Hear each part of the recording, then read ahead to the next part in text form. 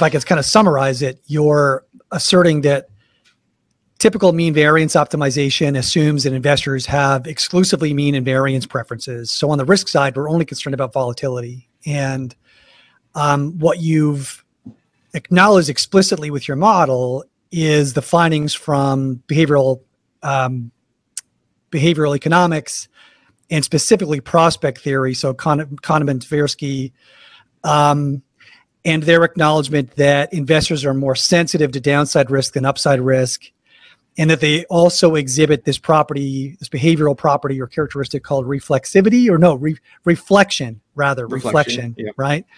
And so the utility function needs to account for both, for all three of variance, a preference away from downside risk and potentially this reflective risk as well, right?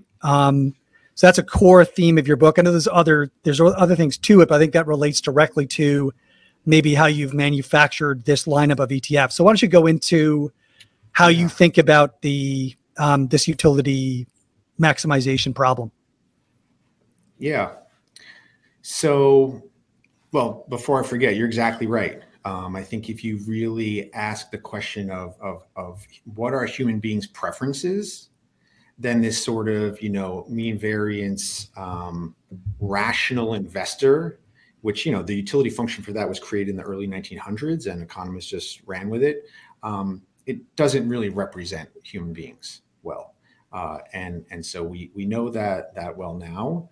And so right when you get into that, you really start to quickly beg the question of where are the investment products, right? You can build the asset allocation framework, but should we be focusing on investment products that can more directly speak to these asymmetric preferences? So spot on that. So, well, I guess let's roll back to kind of like the very beginning of the book, which is asking the question, what does it mean to build a portfolio for someone, an investment portfolio for someone? How do you take someone's brain and soul and whatever and say, this is the right portfolio of investment holdings for you? And, to our best knowledge, the way to do that is to define a utility function for a human being and then try to maximize that utility. So, I don't know if that's the best thing to do. I don't know if that's going to be around in 500 years from now, but sort of to the best of our knowledge today in economics, that's how you map a person to an investment portfolio. And the core way that we operate today in wealth management is we really don't account for the two dimensions of the utility function that prospect theory has, the reflection and the loss aversion. We really just have that singular risk aversion parameter. And the whole industry runs off of that, and people are sort of binned into risk tolerance bins, and there might be 4 or 5 portfolios that a firm offers, and you're just sort of slotted into one. But we know humans aren't like that. And so the first thing to going from A to Z to build a portfolio for someone is to say, what is your utility function? That's like the first step. And then, like you said, there's a bunch of other steps we have to go through, but that's the starting point. And there's also a huge topic of how do you actually measure the 3 parameters, right? I think everyone is very familiar with how you measure.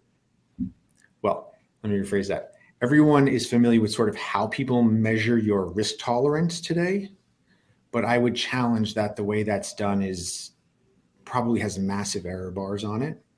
And I don't think that there's been nearly enough research into that. And, I think ask your neighbor, ask anyone if they filled out a risk tolerance questionnaire at their broker, and you'll generally get the same answer, which is, I was asked a couple questions. Am I scared of losing money, or, do I like gambling? And from my perspective, being a scientist, it's really hard to imagine how that's like a real sort of medical grade test. So I think there's 2 really important things to consider here that the book is trying to take a step forward on, which is what is the starting utility function we should consider? How many parameters are in it? And then how do we measure it? And yeah, the world is there's a ton of loss aversion in the world. And when we don't correctly account for it, we'll build portfolios that are not appropriate for people. Think about 2008. Think about the stories of people who went to cash in 2008 and didn't get back invested into equities for 5, 6, 7 years. We've all heard the stories. And I think really what you're seeing there is that people's loss aversion was misdiagnosed, and they got incredibly scarred. And they would have been way better off having a proper diagnosis of loss aversion, having their equity allocation probably dialed back from 60 to 30% or 40%, and then they would have stayed in and they would have done a lot better. Right. So I think it'd be helpful, and I was actually trying to log in to see if I could show the chart from your book, but I think it would be helpful to sort of describe a typical. I found the chart in your book to be helpful in understanding these concepts, right? So a typical utility curve is shaped sort of like a parabola, because the idea is that the marginal utility of an extra dollar of wealth declines as an investor's wealth increases, right? So if you offer an investor who's a multimillionaire the opportunity to play a lottery for $10 or $1,000, the value of that extra $1,000 is less to that multimillionaire than it would be to somebody who lives below the poverty line, right? So you've got this sort of diminishing return on extra wealth. And what I found interesting in the chart that you showed was when you introduced this idea of loss aversion, when the potential for losing wealth is introduced, or the part of the curve where you're losing wealth, that the utility drops off very, very steeply, much more steeply than for a normal log utility curve, right? And then for this reflective quality, I guess the curve almost has a bit of an S shape, right? S shape, yeah. So what is? I think that it's the loss aversion parameters. I think a little bit more easy to comprehend visually and internalize. The reflective one, I think, requires a little more explanation. So maybe pull on that thread a little bit.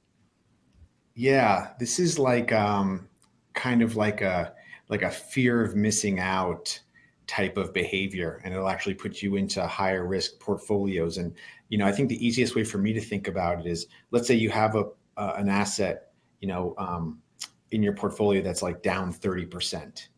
Do you want to kind of stick with it and roll the dice, and this thing could go down, could be cut in half from there, or do you want to kind of roll the dice and see if you can get back to even or even better?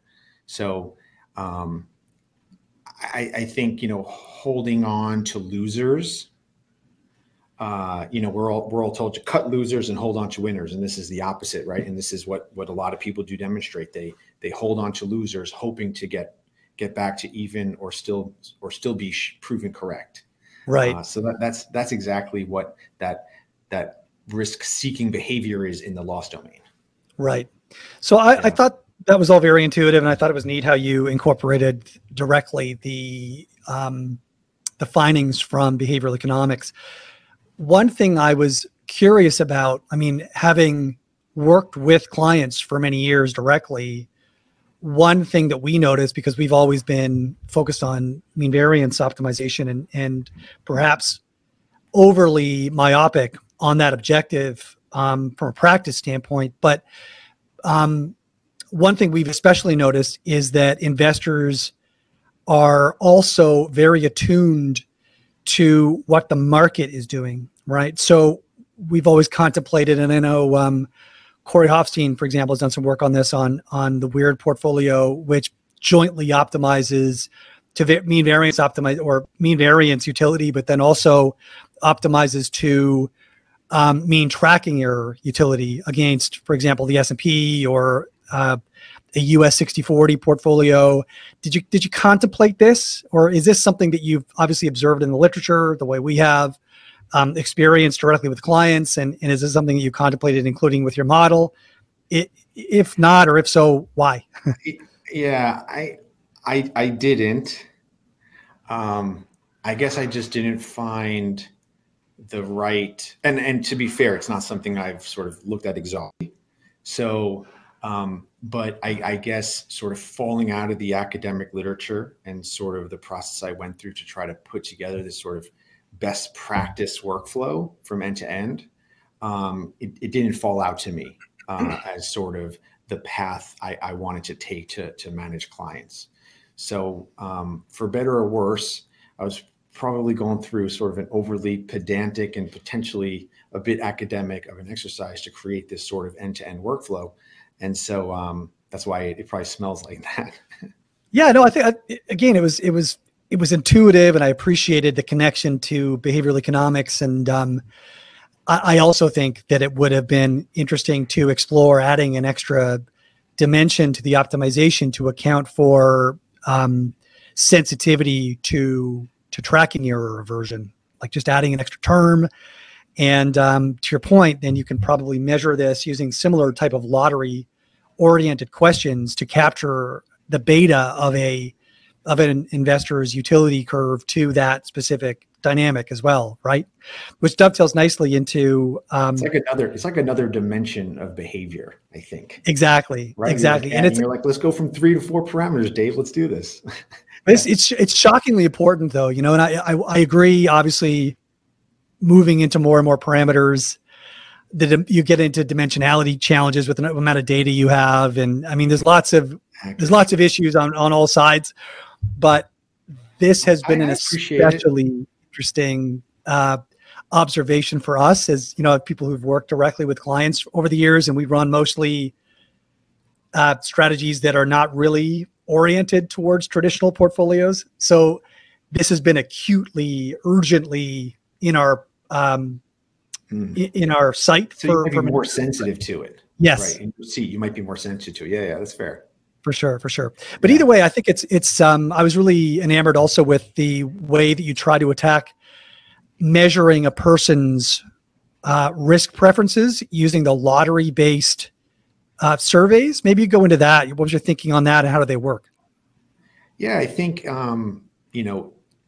intuitively, these sort of Grable-Litton-esque questions that the industry has just grossly adopted over the last 2 decades, which seem very qualitative, and there's a sort of a lot of self-diagnostics in there. They just didn't really hit me as very as really having the potential of being very accurate. And at the same time, I think the way people have aggregated different questions and just sort of squish them together in terms of, let's say you answer 4 questions on risk tolerance. If you flag as a 4 out of 4 on each one, you add it up to 16. And just adding up a series of questions also doesn't seem like sort of a very rigorous kind of aggregation system, especially if there's like multiple dimensions in there. So if you look carefully at the risk preference diagnostic literature for these like Grable-Litton type questions, they actually have loss aversion questions in the list buried, and they identify them as such. But as you know, since loss aversion makes the utility function it can make it fall off a cliff really aggressively, way faster than risk aversion can. Then if you have 10 questions on a list and 2 are about loss aversion and you flag as very loss averse, well, that's just 2 out of 10. So it's only going to maybe bring down your like effective risk aversion by like 20%. But yet we know the utility function can be like triple as low. So there's also this really obvious aggregation challenge in the industry with these types of questions. So the only way I could see from the literature to do this accurately is to diagnose each parameter very independently and really try to specifically diagnose each parameter. And these lottery style questions are out there, and you can map each one of these questionnaires to a very specific parameter. So I know that I'm not just kind of taking like a fluffy question about diagnosing your own risk and then having to map it somehow qualitatively again, so two qualitative steps to a parameter. I actually have this thing that is incredibly precise as long as I can solicit the response properly from someone in a good state of mind. I mean, there's plenty of other error that can come in, but at least I know that if you switch, on the, like for instance, on the loss aversion questionnaire, if you're willing to take a bet that's a 2-to-1 payoff, but not one that is 1.5 to 1, then I know your loss aversion is 2-to-1. It's just the ratio of those two things. It's very mathematical. Right. So that was also really attractive. So independently measuring them, and then also trying to use a questionnaire that is at least trying to be accurate from the start. Yeah, no, I thought that was really intuitive. And you do discuss at length, and I think very thoughtfully, this idea of the validity of a test, right? And I think you acknowledged explicitly, and to be interested in your take on this, but I mean, one of the reasons why traditional surveys are not very effective is that A, they don't measure explicitly the right dimensions of risk, but also because investors are not very good at conceptualizing or identifying their true emotional triggers. Like you ask a person in a calm emotional state to evaluate how they will feel when they're on tilt. And those don't I mean, in my experience, they just don't map very well in many cases. And I know that your attempt at this doesn't make that any worse. Like there's nothing about your method that is any worse at capturing that than any other method. That is just an omnipresent challenge. Do you feel that your approach closes the gap, though, in a way that some of the more prosaic surveys don't? I hope so. That's definitely one of the hopes, and I'm working closely with a psychometric testing firm, and I did sort of throughout the book. We've surveyed the questionnaires, and we've done a lot of data work on that, and we're going to be publishing that soon. The psychometric testing company is called ACS Ventures. And their expertise is on reliability, validity, and studying these things. And so we'll be releasing some data and analysis on that soon. And I think we're doing a pretty good job, and we stack it against Grable-Litton type questions and everything. So I think we'll have some exciting news to share on that front. So how do they measure that? I'm curious. I mean, I'm not sure just how deeply you've been involved with what they do, but I mean, I would expect that they would measure people's response to these surveys and then observe their behavior in different market conditions and see how well their responses map to their behavior in these conditions, or is there another method that they use? Yeah, I think there's a bunch of ways to do it, which I think is a whole nother podcast. And it goes off the deep end a bit quickly. But the thing I'll bring up on this that I think is overwhelmingly interesting is that I don't know if you probably saw this part of the book.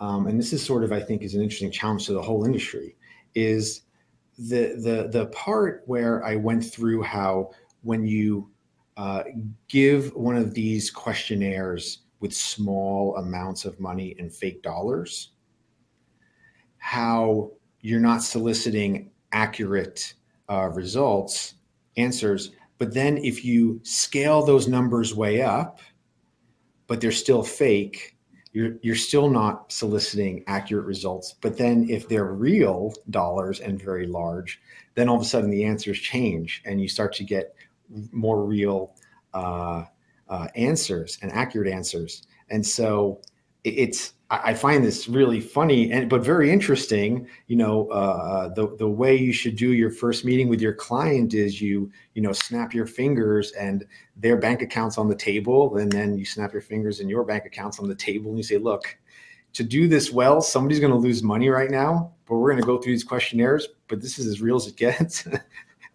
So it's literally the only way to actually get close to a person's true risk preferences. And even then, it assumes that risk preferences are stationary in time, right? Like that people don't get more or less risk averse in different market Right. conditions or different phases of their life or what have you, right? So, and I think you did a good job of suggesting that advisors should be administering these tests to clients regularly so that, Yeah. they can sort of triangulate the true preferences over time. Minimally, yeah, minimally over sort of, big market events, big life events, personal events can really change things. So I think as long as you try to administer it sort of around those big events, you'll be in pretty good shape. And a lot of it is also educational for them, just to be able to say, hey, look, all of my clients' loss aversion went up 50% over the Right. last 2 months. You're Right. not different. Here's a chart of my whole client base. And, that's incredibly interesting education. And also just on the 3 different parameters, educating clients on loss aversion, for instance. I think that also is something that can be really educational for clients. And thus far, what I've seen from advisors who have used the software and have deployed this with clients, I think clients really feel like the advisor is getting to know them a lot better, and the client is seeing a window into the advisor sort of caring and really getting involved, and the advisor explaining things to them. So, for instance, a story I like to tell on this front is I was doing a demo with some advisors, and we measured everyone's loss aversion, and then we had everyone take their phones out of their pocket and look at their cell phone cases. And it was a really nice correlation between, the highly loss averse people had these very large cases on their phones, and then the guy that had like absolutely no loss aversion, maybe even the opposite somehow. No case. He had 2 iPhones with no cases on them. Work in a personal, no case. And so when you start to tie these parameters into real life, and the advisor really gets to understand what these parameters are, and they can make those parallels, and clients can start to see how they exhibit loss aversion in their everyday life. How much insurance do you take out for X, Y, or Z, and what's the national average, and where there's a lot of really interesting content, and it really empowers the advisor and the client to really engage the portfolio, I think, in a more meaningful way.